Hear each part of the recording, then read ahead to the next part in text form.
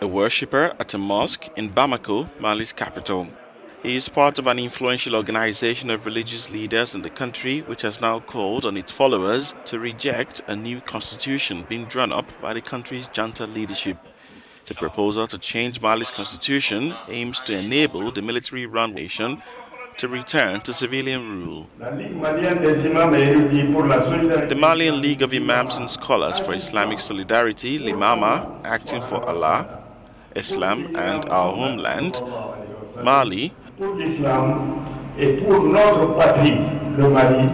solemnly exhorts all patriotic Muslims to vote against the draft constitution in its present form during the referendum.